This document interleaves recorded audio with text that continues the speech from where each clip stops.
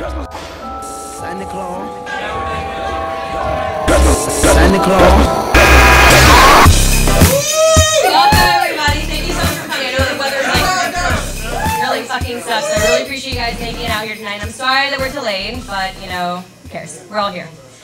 So normally, I will do an abbreviated version of my intro, but seeing as how my intro is very well umbrellaed under the theme, which is my Rogue Holiday, where I recruited an amazing crew of people from New York City of storytellers to tell their most insane, off-the-wall, holiday-themed stories. I will go first.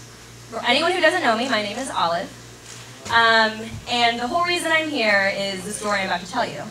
So when I was 15 years old, bear with me, when I was 15 years old, I was trolling my high school cafeteria, and it was Breadstick Day. And Breadstick Day was just like the best fucking day. And I'm kind of like wandering around, like saying hi to everyone, and you know, I pass this one table, and they're like, hey, Olive, how's it going? I'm like, oh, it's good. And I walk over there and I say, hey, and they tell me they're doing a Secret Santa gift exchange, which normally, you know, that's fine and it's fun, but I only knew one person sitting at this table. And the one person I knew was the one person I did not get. So we do the gift exchange, or we exchange names, and I get a girl named Lauren, and for Lauren, I am going to Bed Bath & Beyond clearance section, and I'm going to TJ Maxx clearance section, and I'm going to like somewhere in my room to find something to re-gift, and we're going to call it good, because I'm 15 and I have no money, and that's my idea of a quality gift. So I wrap everything up, and I put it in a gift bag, and I show up on this day for a Secret Santa gift exchange. And as it turns out, Lauren had me as well. So I gave her everything, and you're just like, oh, you know, thanks, like this smells like shit, but thank you, you know, and it was good. And then she gives me a gift, and I remember she gave me two things. The one thing that she gave me was a rock, and I would make this up, but it was like one of those like precious stone rocks you get at like gift shop. So it was like supposed to, I don't know where it is now, but it's not with me. And the second thing she gave me was a journal. And so I was like, well, I've always liked writing, like maybe I'll give it a go. Maybe my New Year's resolution this year was I would write in this journal every single day for 1 year, just to see if I could do it. So I did it. But the interesting thing about that is that was December 24th, 2004. And today it is December 6th, 2014, and I haven't stopped. There's not been one single day since that day that I have not written in these handwritten journals. And 5 days after graduation, I packed my bags, I moved to New York City with all 12 of my journals in hand. And I was like, I'm gonna see what I can fucking do with this. So I came to New York City, I started working as an unpaid intern for 7 months, and then I started a blog. It's called www.allofthepeople.com. And over the course of the year, I started building a library, actually exposing what these stories were in my journal. Before, you know, we all get emotional, they were a mix of the funny, they were in the mix of the inspirational, they were chronological, numbered events that I'd never shared with anyone, and so many of those people mentioned are actually in this room. And many of them are going to be sharing the stage with me today. But after I started writing on them, and I started doing it for about a year, I decided that I kind of wanted more, because as fun as it was to kind of like share my stories online, I kind of felt like we could put an interesting twist on it. You know, it was a community, it was an event for people. So I started these storytelling events, and we started a partnership, and it is now my 4th show here, and I could not be more excited to be sharing it with you guys. So thank you for coming, and I truly think this is the best holiday present I could ever want. So without further ado, I want to introduce you one by one to my storytellers who have been practicing this for you guys, and you will not be disappointed. And the openers that I have tonight have been here since the very beginning. It is Jim Andrinos and Joe Espenshade, and it wasn't until tonight, 10 minutes before the show, where they told me what they were going to say. So without further ado, let's bring Jim and Joe up to the stage. Yeah! How's everybody doing today? I'm Joe. This is Jim. I'm Jim. This is Bud. How are you? That's my bud. All right, that's your bud. All right, so this I don't know if you know this, but there's a lot of homeless in New York, and Christmas time is a wonderful time for the homeless. Yes, it is. We love it, don't we? I think it's the best time. I do. Everything's so bright and shiny, and people are just so happy to see us when you're walking through the streets. But I heard you went to you left the city. I did. I left the city at the request of the New York City Police Department. You're picked up several times. They do this lovely program with the homeless people where they go, do you have a relative in another city? And if you say yes, they give you bus fare to go see the relative. So they found out that I have a cousin in Arizona, so they sent me to Tucson, Arizona. Well, that must have been nice for Christmas time, you know, being warm and sunny. Let me just tell you, there is nothing shittier than Christmas in Arizona for anybody, but for a homeless person in particular. Because, you know, if you're homeless in New York, you've done it. During the holiday time, you go into Central Park, you find a nice tree, and you sleep under it. It's very festive. You know what I'm saying? It's the desert. You ever try and decorate a cactus? That is not good times. I've never tried. You ever try and hang an ornament on a cactus? You don't even need to hang it. You just push it and it sticks there. It's not fun. Crazy. So I was in the and these are my clothes, and you wear this in 110-degree heat, and chances are you don't smell pretty good. Probably not. It was awful, and nobody's reveling, and it's a city where you drive as opposed to New York, so you can't even find the spot where you can, you know, get some change. Oh, no. Yeah, you know, so so I get all the way there, and I spend Christmas there, and I got the best Christmas gift at all. Ooh, what was that? My cousin gave me a ticket to get the fuck back to New York. So that was Well, a we lovely missed you, trip buddy. for me. Glad to and I have you missed back. you too. Okay, so next up we have my friend Megan. Megan is actually another fellow writer in New York City, and we discovered this once when we were out and drunk. I was like, "You're a writer? I'm a writer." And we talked about it for a while, and I coerced her to do these storytelling events with me, and it took a little bit of coaxing, but she did one before, and she blew us away, so I was lucky enough to have her come back again. So everybody welcome to the stage, Megan Winslet. Megan! Hello. Okay, so my story was called There's a Baby in a Manger in Suburban California. I sat in my church-appropriate floral skirt and cardigan at 6 sharp. My mother grabbed her purse off the hooks by the door. All set? She asked. Why doesn't Logan have to come? I said. Because he has soccer practice, and since you decided to quit playing sports, you get to come with me to the live nativity performance. Now come on, we're going to be late. So we got in the car and pulled out of the driveway. We reached the event location and sat in our plastic lawn chairs in the church's back parking lot. Conveniently, this was on a hill, its dramatic slope making our seat arrangement mimic that of an auditorium. There were Christmas lights beaming from the tree on the left that had been roughly arranged in the shape of a cross. Programs with line drawings of Mary, Joseph, and Baby were placed neatly on each of our seats. I grabbed mine off my chair before sitting down, wondering to myself how many people had sat on the face of Christ before being politely told their indiscretion by their nosy, do-gooder neighbors. I flipped through the small pamphlet, trying to get a time estimate. Although there was no end time, I estimated by the number of hymns that we'd be sitting on this hill for about the next hour and a half. Everyone whispered as they slid into the rows of plastic chairs, politely trying not to interrupt the show that had yet to begin. Then, suddenly, the whispered conversations turned into hastened hushing, and the crowd fell silent. A bright light fell onto the stage from directly above the raised platform. The light fell from a flashlight, being held by a scruffy-looking man I recognized from Sunday service as the custodian. The Sacred Family sat in the yellow light, Mary in a pile of hay with her hair covered and her arms coddling what one could assume was the baby himself. Joseph, played by someone who I had seen at the spot at least once, but I couldn't remember his name, lacked the facial hair that his biblical self was portrayed with. The spot was really just where the railroad tracks met the aqueduct in my hometown, the location where 14-year-olds went to drink King Cobra and smoke blunts. But back to the nativity scene. He kept his gaze down, fixed on the hay right below the baby, and I assumed this was in an effort to keep himself from being recognized. I'm sure he would catch hell from his friends if they saw him playing the world's most famous and piously understanding cuckold. Mary lifted her gaze. I didn't recognize the girl who played her, but she was about my age. She was rather striking, with olive-toned skin and dark brown eyes. Her parted lips coated in a shade of lipstick that was certainly not available in BC Bethlehem. And she started to sing. Her voice was sweet, melodic, melancholy, with a dressing of youthful, ignorant cheer.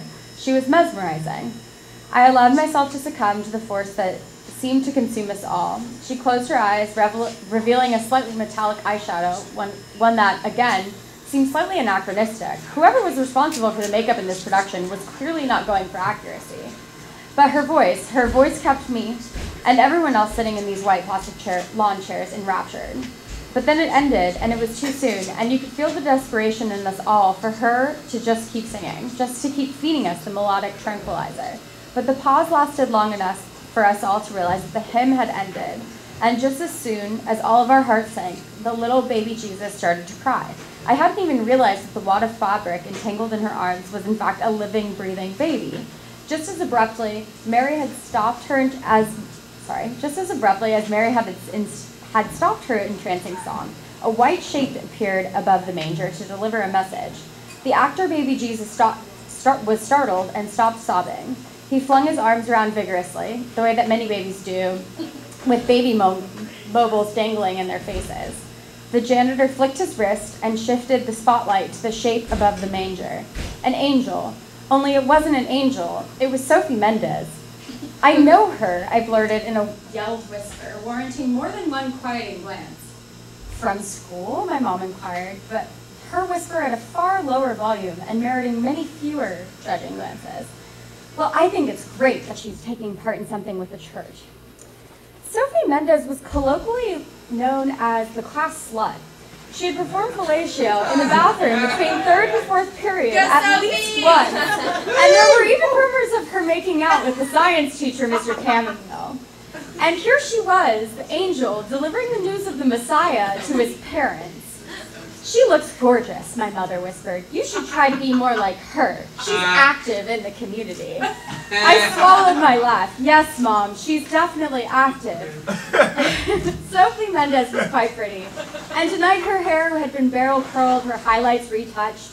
She was wearing her trademark low-cut tank top. But even through the oversized white cloak-like attire, you could see that she was gorgeous. Or she wasn't wearing, sorry. Anyway. Continuing, I looked back at the nativity scene and noticed actor Joseph was checking his cell phone, trying to hide it behind his leg, out of sight from the crowd, but in Sophie Mendez's direct line of vision. She shot actor Joseph a look. It might have been hinting to tell him to put his phone away, but it looked more like a lover's spat. Was the angel sleeping with Joseph the whole time?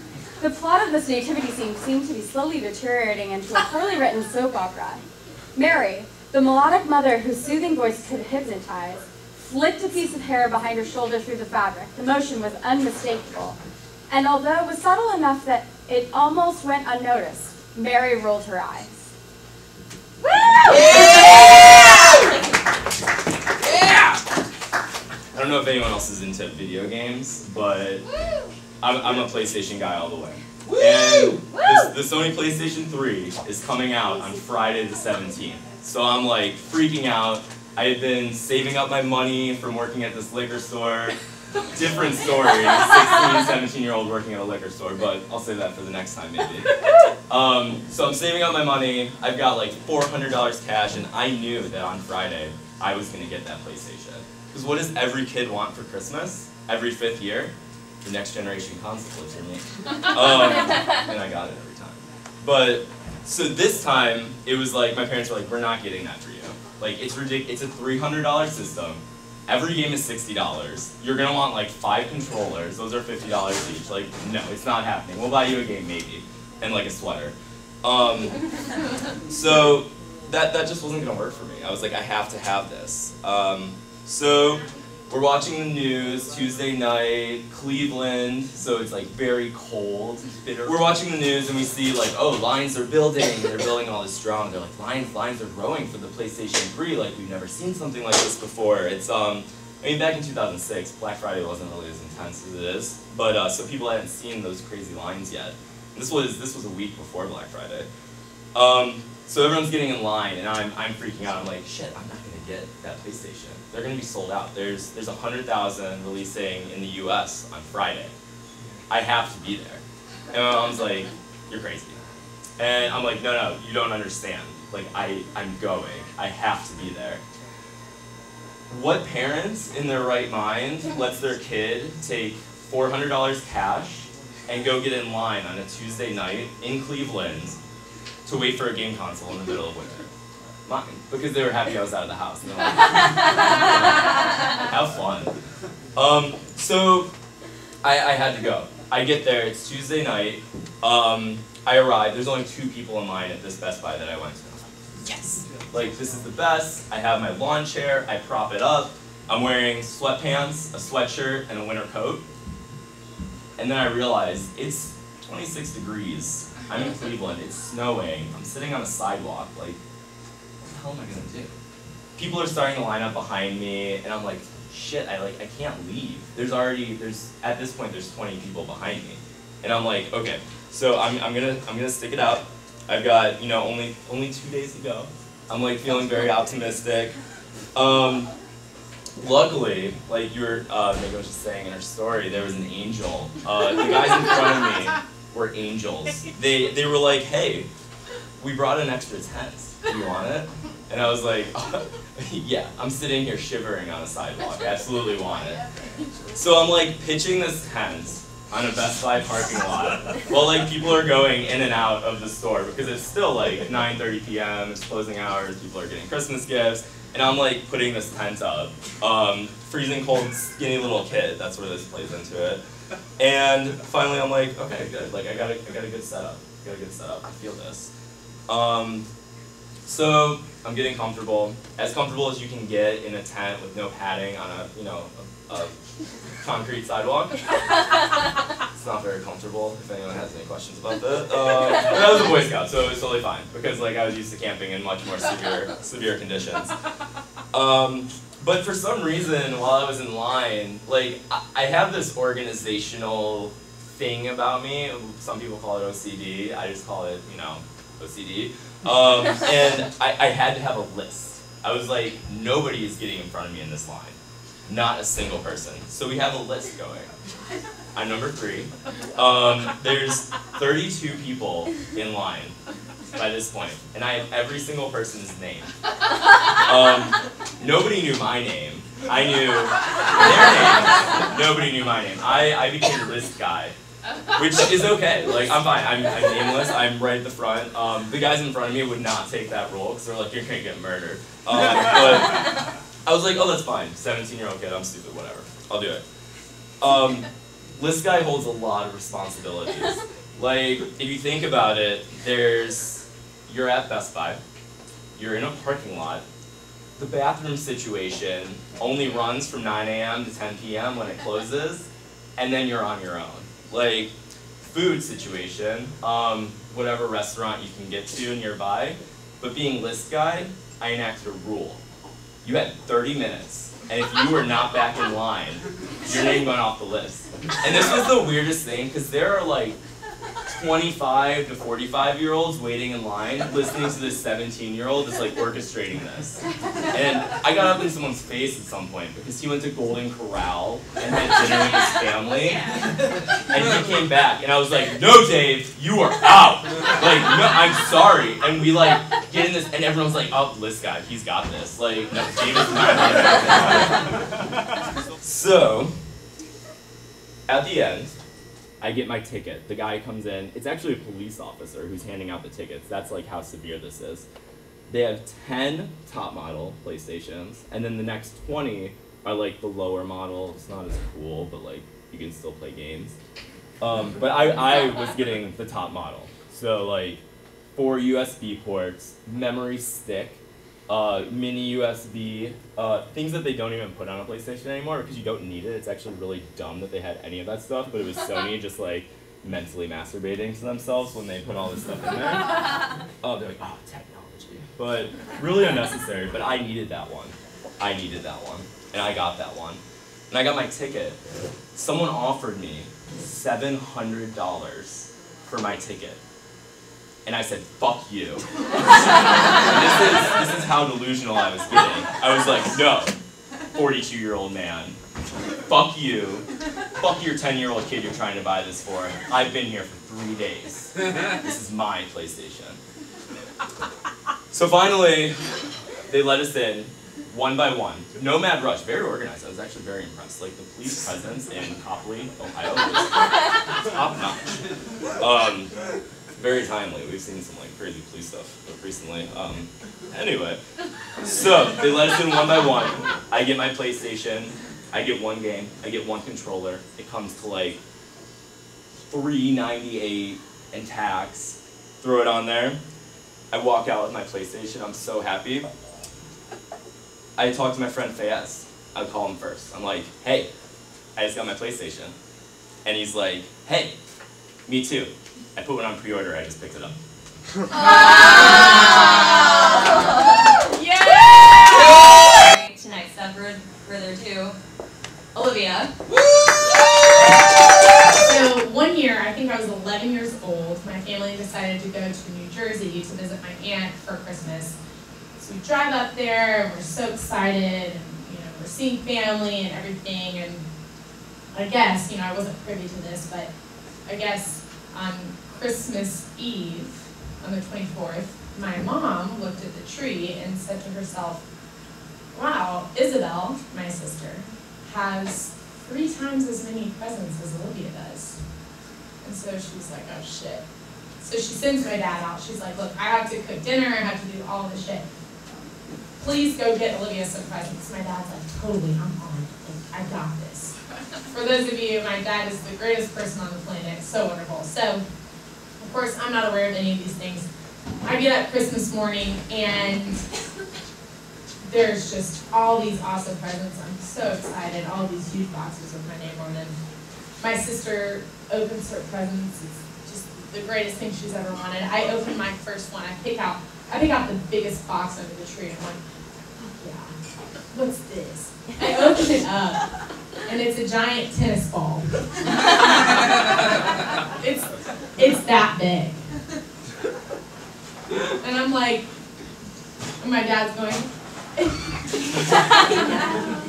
like, oh, like, did I miss something?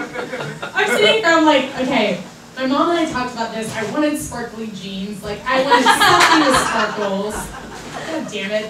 Whatever. So, I mean, I guess it was kind of on me for not giving her a specific Christmas list, but I wanted something bedazzled. I don't know what it was, but a giant tennis ball was not it. So, my sister opens present number 2, and she starts crying with happiness. And I'm like, oh, okay, this one's going to be awesome.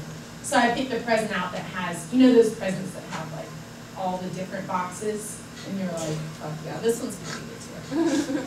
So I open it up, and inside are a 4-pack of Ultra Bright toothpaste, Scotch tape,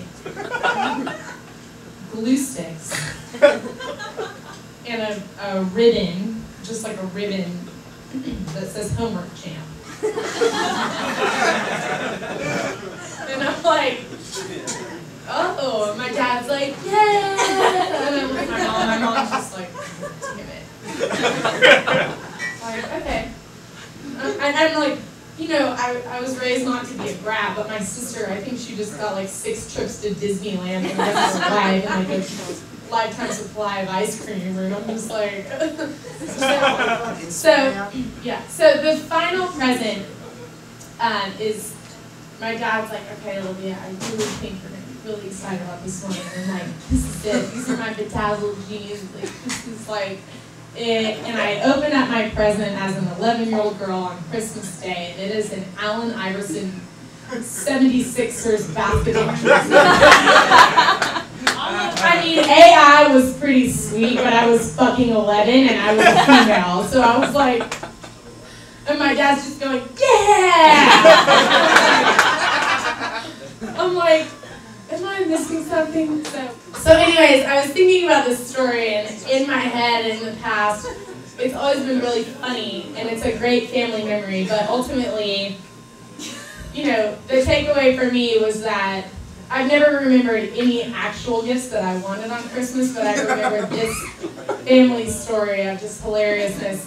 And my parents and the people that I love try to make Christmas fit for me. So I think the holidays are a time for everybody to just remember that it's important to do things that are good for the people around you and that you love. And yeah, happy holidays. So I'd like to bring to the stage Billy, and he's going to tell a great story. Let's give another round of applause to everyone that's already told their stories, and to Olivia for setting this up. Can we give her an applause? So a few years ago, I went to a New Year's party. A New Year's party in college, which means, do you have anything to do tonight? And if not, let's just get fucking hammered, because we've got nothing else to do. So that's basically what it was. So we went to this party. We didn't have anything to drink other than tequila. So we thought, let's take tequila, and what do we have on hand to mix it with? Oh, we have Country Time lemonade. Fuck it, throw it in there. That's good enough, let's drink that. All right, so that's what we were drinking. So we drank that all night. We had a good time. Party ends around 2 o'clock. We're heading home. It's a small campus, relatively small. So we're walking home, and it's my girlfriend and me, and then our mutual friend Kelly. So it's just the three of us. We're walking home, and all of a sudden, we're just heading down the street, and these guys are across the street, and they're like, "Hey, what are you guys doing tonight? Look at you got some big titties. Let's see those titties." And the girls are like, the girls are just walking, they're kind of ignoring him, and then the guy's like, "Hey, what's up, faggot? You wanna fucking suck my dick?" And I'm like, girls, just don't say anything. And before I'm finished saying the sentence, I hear Kelly go, "Shut the fuck up, asshole! I don't have time for your shit!" And at that point, the guys immediately, they took the bait, so they come walking across the street. And I don't know about you, but looking at myself, I know that taking on one guy, let alone two, I'm no Jackie Chan. It's not gonna happen. So I'm like, guys, let's play it easy, just chill out. My girlfriend, mind you, is wasted out of her mind, so she's on this beeline mission back to the apartment. So she's gone. We're walking down the street. She is she doesn't even know that these guys are even in the fucking in the system. So these guys walk across the street. They come up to us. And the guy, the two guys, they seem okay, they seem a little drugged up, but they have this atmosphere of danger. At least as a gazelle, I'm thinking, they're the lions, I'm gonna get fucking mauled. So I try and ease the situation. I'm like, "Hey guys, how about a shot of tequila from my my Tupperware jar that I happen to have on side?" So I go and I start to try and ease it out. I bring out the jar and I'm like, "Hey, well, just pour it into your cup or whatever. We've got some Solo cups." The guy grabs a cup and I start pouring it into it. And as I'm doing this, all of a sudden a knife comes out of his coat and he tries to stab me in the stomach. So I make a fucking run like this, and I just run. And I'm just down the middle of the street in my dress shoes and my khakis and my stupid fucking shirt with a tie that I thought would be a good idea for a New Year's party. But right now it is not a good idea. I look like a goddamn jackass. And I'm running down the street just avoiding any kind of murder that would, come upon me. So I turn around at this point because I realize maybe I should, see what's going on. I turn around and my friend Kelly is standing there saying, "What the fuck, guys? You gonna try and stab somebody? What is this? This is bullshit." And my girlfriend has no idea what's going on. She has not a clue because she is still on a drunken mission to get home. She doesn't know that I've almost been stabbed. She doesn't know that the tequila was spilled. She has not a clue. She's just been walking down the street, just going I'm going home. That's where I'm going.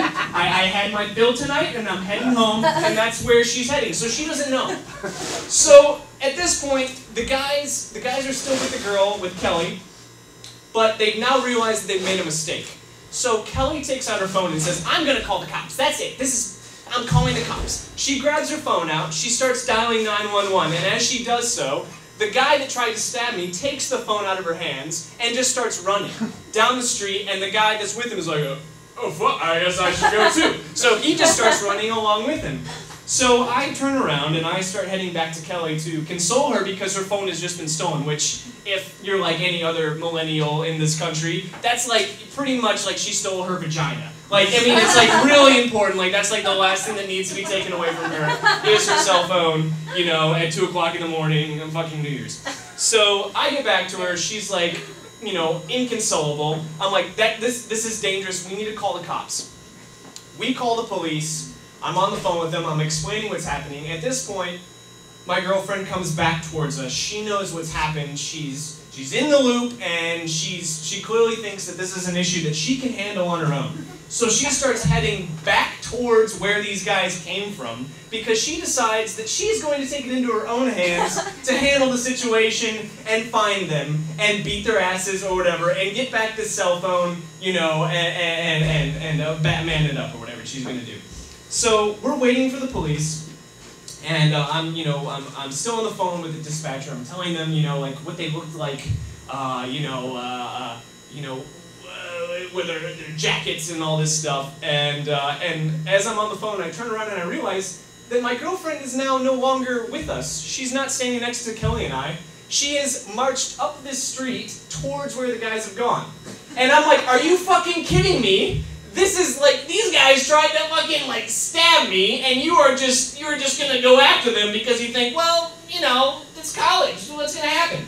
So I drop the phone, I give the phone off to Kelly, and I start running after her, and I get up to her and I'm like, Allison, what are you doing? These guys tried to stab me. They pulled out a knife and they like literally, the guy was trying to get me in the stomach. She goes, I think you're just being a little dramatic. They weren't gonna try and, come on, it's college. They're not gonna like try and murder you. It's bullshit. I'm gonna get this phone back and we're gonna go home, we're gonna have a good time, we're gonna drink more. And I was like, all right, so okay.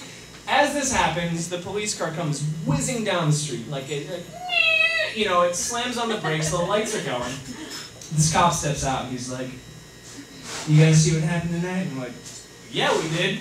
The guy's like, all right, so what's the deal? He said, well, these two guys tried to stab me. He stole her phone, and my girlfriend thinks it's a good idea to chase after them. And he's like, that's probably not a good idea. Like, no, I don't think it is either. So she decides to get on the phone and call Kelly's phone, and hoping that these guys will pick up the phone and that we can somehow find them. So we're speaking to the cop, we're like, well, what if we go on a little stakeout here, you know, and see if we can, you know, like meet up with them somewhere, and then they won't know that it's the cops, but really it's the cops. So they're like, okay, so we get on the phone, she calls him up, and she's getting all flirty with this guy. The guy picks up the phone, she's like, ooh, hey, you sound really cute. Do you wanna meet up? Like, I just want to get my friend's phone back, but I would love to, like, you know, hang out and have a drink or whatever. And the guy's like, oh yeah, that sounds really good. All right, let's fucking meet up. And she's like, okay. So the three of us, including the cop, we all hop in this police car, and we drive like to the middle of the party scene where this guy has basically told us where he's going to be. So we're on the other end of the phone line, and this guy's like, yeah, I'm wearing a fucking, like, Abercrombie button-up with, like, a pink stripes, and I'm standing right in the middle of the street, and, you know, just hanging out, got, you know, just hanging out with my bros, just a wave when I see you, and what do you look like? And she's like, oh my god, you sound so hot, I cannot wait to meet you, and we'll, like, exchange numbers, and it'll be so much better. And the guy's like, oh yeah, I'm like, oh, boner. And so, so we park the car, we're in the police car, right? Which, mind you, I've never been in a police car before, but the back seats are like a play school. It's like this plasticky, you know, no vomit, no pee-pee is gonna, like, it's not comfortable. It's not like something you want to be in. So we're in the police car, we drive up to where this guy says he's going to be. And we're waiting to see if this guy shows up, because at this point, we haven't seen him, at least with our eyes, and the other cops that are in the area are aware of him. They have not seen him, so we're kind of all, it's a waiting game. So we're hanging out. My girlfriend is on the phone speaking with this guy still. He finally says, I'm on the corner of so-and-so and so-and-so. Come check me out. And as he says this, the cop hears what he's saying because it's on speakerphone. And then we hear the guy through her phone go, because he was tackled by 6 police officers thinking that he had a knife and was trying to murder someone. So we literally heard a guy go from being like, oh yeah, babe, I'm gonna fucking put my dick in you tonight, to going, oh god, I'm gonna die and I hate my life. Because he was literally just punched by 6 police officers in the face and in the stomach. So this guy is on his stomach, they get him up in handcuffs, they take him to the station. They let us know that unfortunately we have to go to the station as well, because if we don't, then we won't be able to reclaim the stolen property. So we get back in the car, we head to the police station. We write down our little, like a story about what happened. They bring the cell phone in. Meanwhile, we can hear the guy in the other room going, "I'm fucking innocent, I didn't do shit!" But we know that he did it, because clearly he has the phone. So we get the phone back. The cop goes, "All right, you guys are free to go. Obviously, unless you want to press charges." We said, "No, we don't want to press charges." We leave, and we headed our way. And the only thing that bothered me about that night was the fact that we left the tequila on the street side, on the sidewalk, and then the next day when the newspaper came out, it said on the headlines, this is the local newspaper, it says, "New Year's rung in by violence." It said, local girl had cell phone stolen. And it didn't mention anything about the fact that I had almost been stabbed in the stomach by a fucking deviant of the local community. And I was, other than the fact that the phone was retrieved, I was just a bit perturbed that I didn't have my credibility in the instance. But that was pretty much it. And that's my story. So what we're gonna have for the night is my friend Nick. And every time Nick takes the stage, he always tells a really incredible story, but more than anything, with a really crazy twist ending that I, more often than not, if not every time, never see coming. This time, also being included in that. So let's bring to the stage Nick. Nick! How we doing? Hello, how we doing? Alright, so in 2005, I was living in Savannah, Georgia. I was 19 years old. And I had just finished a year at Savannah College of Art and Design, and then decided I didn't want to do that anymore. And I dropped out. And I was living there. I was in an apartment with two other guys, and in Savannah you can get these giant apartments for a really small amount of money. So we're living in this like 2,500 square foot apartment for $975 a month, and we have an extra living room that we just don't know what to do with. Like there was a living room, there was a sunroom, and then there was this other living room that, granted, in retrospect, was probably meant to be a dining room, but we were 19 years old, so in our minds it was an extra living room. And so we're trying to figure out, how are we going to fill this space? How are we going to fill this space? What are we going to do? And so I decided that I was going to go to Home Depot. I was just going to buy a shit ton of wood, and I was going to build a bar and a beer pong table. And I did. I built this whole thing, this really nice bar with a tile top and a corrugated metal front with a stencil I designed myself, and a beautiful beer pong table that I just put this whole thing together. And while I was at the Home Depot, I also noticed they had a little neon open sign. I was like, well, that's fun. Yeah, buy that and put it up on the window, and it's hanging in the window. And very quickly, we began running a speakeasy out of our apartment in Savannah. And so basically the rule was, if the light was on in the window, then you could ring the doorbell and come on up and buy a drink. And it spread by word of mouth, and it was called One Block Off because we lived at 320 Victory Drive. So it was 1 block away from, we were stoners, and we were not mistaken. It was 1 block away from 420. And we built up a nice little business there, having an illegal bar in our apartment. And as business grew, we started, people that we didn't know were coming in, and my roommate decided that he was going to go to a pawn shop and buy a gun that we would keep under the bar, unloaded, just, if someone started acting up, we would pull it out and scare them and they would leave. Okay. As you do. Yeah. So we have this business going for a little while, and then right after the Savannah Film Festival, it was about to be Halloween. It was about a week until Halloween. We went, all right, we're going to have a really enormous Halloween party. The apartment downstairs has been vacant for about a month. We went to the landlord and we said, hey, what would it cost for us to rent the apartment downstairs just, for the weekend? They said $100, we said sold. So we rent the apartment downstairs, we got our apartment upstairs, and we throw this enormous Halloween. All of our customers from the speakeasy are knowing about it. Other people from just the college and the town know about it, and everyone's going to come, and everyone's going to have a really good time. We're gonna have this party. It's gonna be $5 at the door for a cup for the keg in the downstairs apartment, and then cash bar upstairs. And we had both apartments packed to the gills all night, like 350, 400 people at a time, at any given moment in our apartment. And it's Halloween, it's 2005, so you know, you've got a lot of Batman, you've got a lot of Willy Wonkas, a weird number of gay cowboys.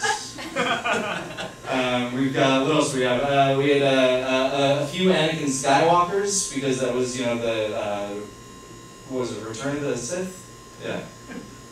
Whatever that third shitty movie was called. And then, but only one actual full-on Darth Vader. And we're throwing this party, and people are having a great time, and me and my roommates are running around trying to pay attention to everything that's going on, and like trying to keep everything in control. And we're doing a pretty good job until I'm working the bar, I'm bartending at the bar, and this guy comes up and he orders a gin and tonic, and we're out of gin.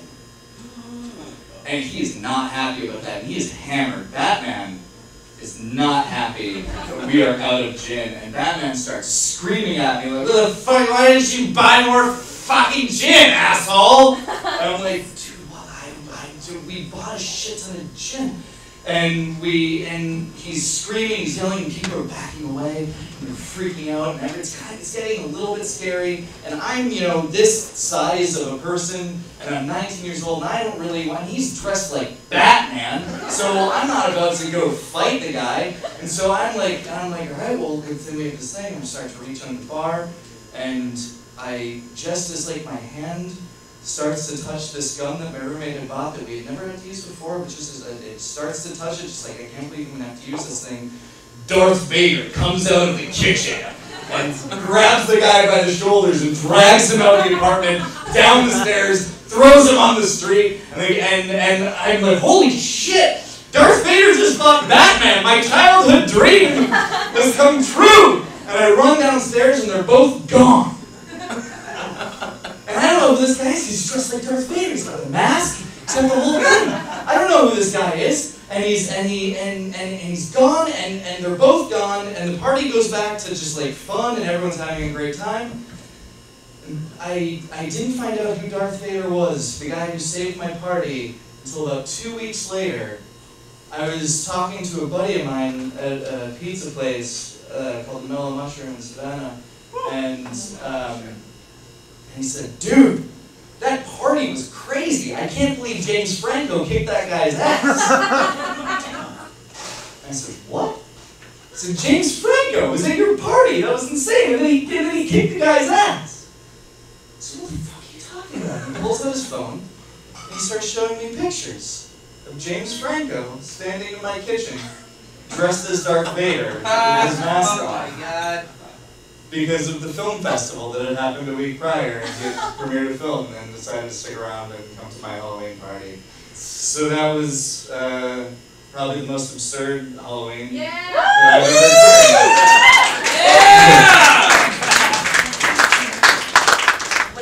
When I was emailing Nick about what stories he was going to send, he said, "Well, I've kind of got one about James Franco." I was like, "Done, do that one." And that was all the details I needed, and there we go. So I have one more story tonight, and I'm going to be the one who tells it. And it's going to be about New Year's Eve. So essentially, long story short, what ended up happening was I am now in my 4th year of hosting annual New Year's Eve parties for my friends in college in New York City. And every year I try to top myself. So this is the 2nd year. So they've come down the 1st year, it's really fun. And the 2nd year they come to town, like, what can I do that will be even bigger than the next year? So, you know, a basic steps. One night, you know, they're in town for like 4 days. One of the nights, I'm like, I'm going to take them to Ninja New York. Has anyone been to Ninja New York before? It's a restaurant in Tribeca. It's an incredible restaurant, and essentially it's like the whole thing is kind of like built like a labyrinth, and you get your own like dungeon, and you know, they like fake stab you and your entree comes down, they like pretend to light your hair on fire. It's really pleasant. And so, you know, great for dates. And so we go there, there's like a group of like 10 of us, and not to break the surprise, but I'm going to break the surprise. At the grand finale, they always have a complimentary magic show. So we like walk out, whatever, and the next day is New Year's Eve, and at about 3 p.m., my doorbell goes off. He's like, all right, don't freak out, don't freak out. I may or may not have hired this magician to come to our pregame, and like pregame, like, you know, our New Year's Eve party. And I was like, you invited the magician from Ninja New York to come to my personal house to pregame our party? He's like, yeah, is that like not cool? I was like, it's not cool. A heads up probably would have been like, you know, what you say. He was like, oh, it's fine, it's fine. So, I mean, of course, before he even tells me, he's gone to Dwayne Reed already. He's gotten a foghorn, he's gotten confetti, and he has Quando on YouTube, like, plugged with the speakers, ready for this guy to like walk in, which all happens. It's like all videotaped. So this guy like walks in, he's like, what's happening? Quando, confetti that took me 2 years to clean up, and like it was like a whole shebang. And this guy literally does magic in my apartment for 2 hours before we go. So I was like thinking about this story recently, and I was like, man, what a fucking like insane night, right? And I decided to do a little digging, and I ended up finding his business card. And I was like, I wonder, it's been 2 years, but I emailed him, and I was like, hey, listen, hey, you came to my apartment once on New Year's Eve because my friend asked for your number the day beforehand, and you did magic in my apartment for 2 hours.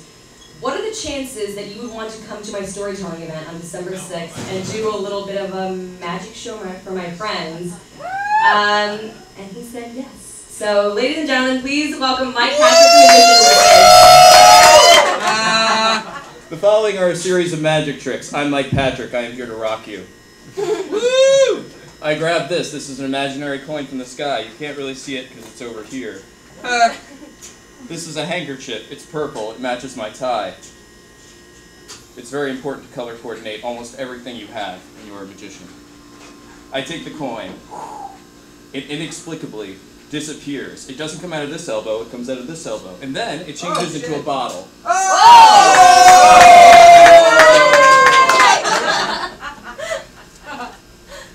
Much like the lives of all the children I performed for, I destroyed this piece of paper. Just kidding. I don't perform for children. My magic is designed primarily for hot girls. I place it all together into this tiny little ball. Nothing in this hand, because that freaks people out when I go into pockets with hands and they seem suspicious. Watch the stunning choreography.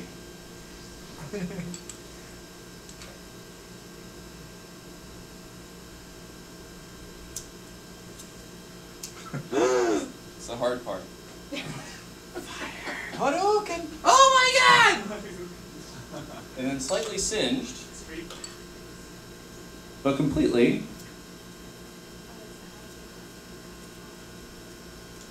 and totally restored. Woo! 4 rings. Uno, dos, tres, catorce. I learned how to count from U2. I hate their music. 1, 2. Goes right through. Inexplicably, as soon as you touch this ring to this ring, they go together. Can you check those out? You can hold on to the ring. Try to take them apart. No? Hold on to the ring like this. Right here. Watch. 1, 2,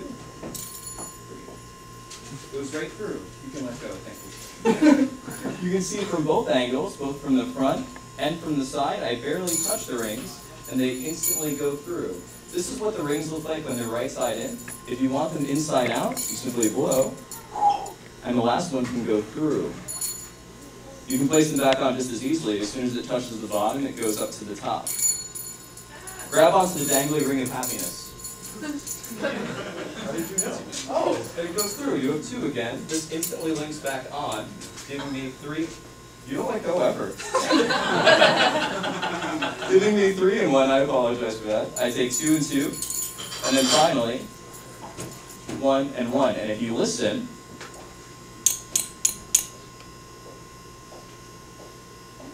you don't hear anything. Weird. 2 and 2. Straight up 4, and we'll see if today is a good day. First try.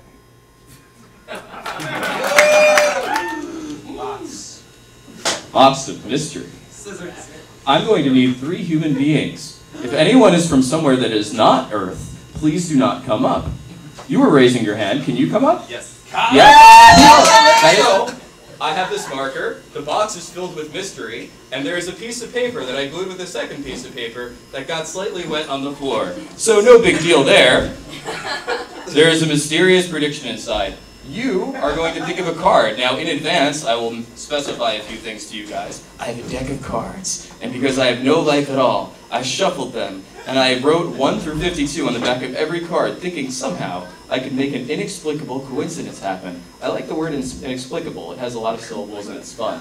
So, you're going to think of an odd number. That's what your job currently is, Kyle. Olivia, you're going to think of an even number, and you're going to not worry about anything. Everything is going to be fine. Yay! Kyle. Okay, so we'll go with you first. Let me see here. Yeah, we'll do 2 of clubs. I'm not going to draw the little clubs on there because I'll be embarrassed with myself. I asked you to think of an odd number, correct? No, he's Oh, you're odd. I'm sorry. We'll go with Kyle. Yeah, Kyle. Can you name a number that you think the 2 of clubs, if you see the 2 of clubs on my hand and I were to turn over the card and there is an odd number on the back of it, I'll give you a little hint so you're like more similar to Batman. It's a relatively low number in the scheme of 1 to 52. So name any odd number that you would like. 7. 7, sounds great. That's super low. We'll also do for you, we're going to use the 10 of diamonds, so I'll write the 10 of D. The jokes with D's usually only work well with queens, jacks, and kings. Anyway, so if you had an even number, it's definitely higher, so it's in the higher scheme of the deck of cards, so over 26. And name any even number that you would like.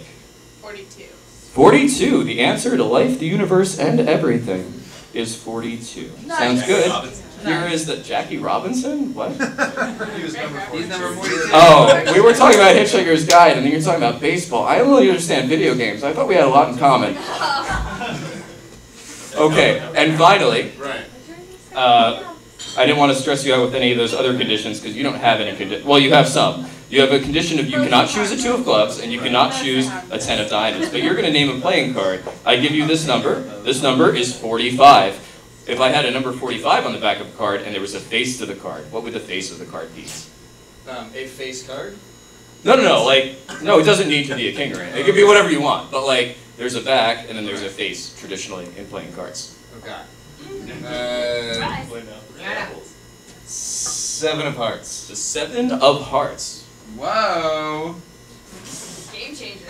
Stole my number. It's getting real up in here. That's okay. You can gather around, this is really exciting.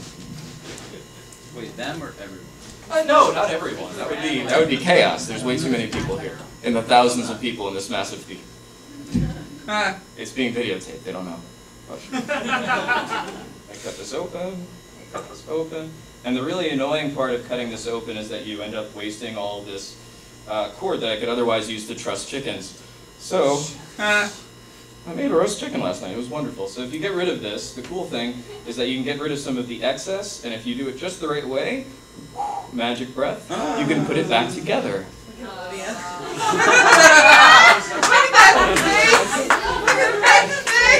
show you the other thing. Can you take the scissors? You can cut the little strand. Do not cut my fingers. These are super sharp. I just bought them. You'll succeed. There you go. Excellent work. No, that's embarrassing. We cut this. We'll do this. Restoration technique. I'm doing magic. What does it look like I'm doing? It's, yeah, a very intense situation here. Whoa. Bam. Totally restored. Nailed it.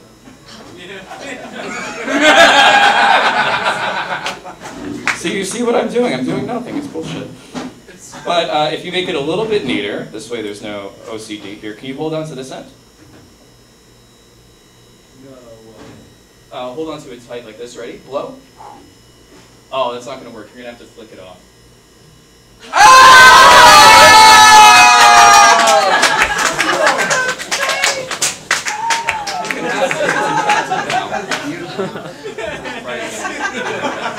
This is going to destroy all of my clothing, so that'll go over there. Cool. Are you going to be okay? I told him everything was going to be fine. Okay, so inside of this shoebox, it has no shoes. Inside of the shoebox are 2 socks. Fun! I was wearing Yeah, this sock is filled. This sock protects me from robbers. It protects my pool cue. Whoa! Okay, I can see how you. That way, when I don't care if you saw it, it's a pool cue. It looks so awesome. I dropped it and there was a fucking pool cue. It was rad. It's not about if it could have extended. It's about how rad it looks. You don't watch Superman and go, oh, he's totally flying with CGI. No, you're like, he's saving the world from Zod.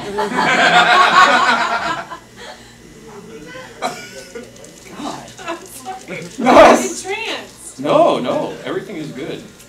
Inside of this is less important. Let's do this. This is the correct orientation. This is, no, I want this. Maybe, yes. Can you hold this? Better. Yeah. Good job, Nick. You're a good guy. This is a deck of cards. You may have seen it on Earth, other than the fact that all of these are written on what was 7 of hearts. So we'll go through here, and you can confirm that is a 7 of hearts. Can you hold out your hand like this? Do not look at this card ever. I'll kill you. And we have the 7. We have a 7. There's a bunch of numbers here. There's 7. That is for you. Yeah? Yes. So don't look at that just yet. And finally, we have the number 42. So somewhere there's 28, 30, 42. Perfect. And then this goes over here. 2 of clubs, 7. 10 of diamonds, 42. 45 is the 7 of hearts. That is our current situation. There's a 2 of clubs. This is the number 7. And he said the number of 7 would be on the 2 of clubs. The number 42, if you remember, I had mentioned the 10 of diamonds. And if you can tell what she looks like, you can see that there is a 10 of diamonds there. What? Magic! And my girlfriend thought writing numbers on cards was stupid. And finally, it was a waste of a deck. There's a 7 of hearts. What number is on the 7 of hearts? Turn it over. It's a 45. Everybody. Bam! Magic! Thank you so much, Nick. Thank you. Just got magic! Magic Mike! Magic Mike! Magic Mike! Magic Mike! So, that is our show, and I hope everybody has a rogue and magical holiday. Thanks for coming.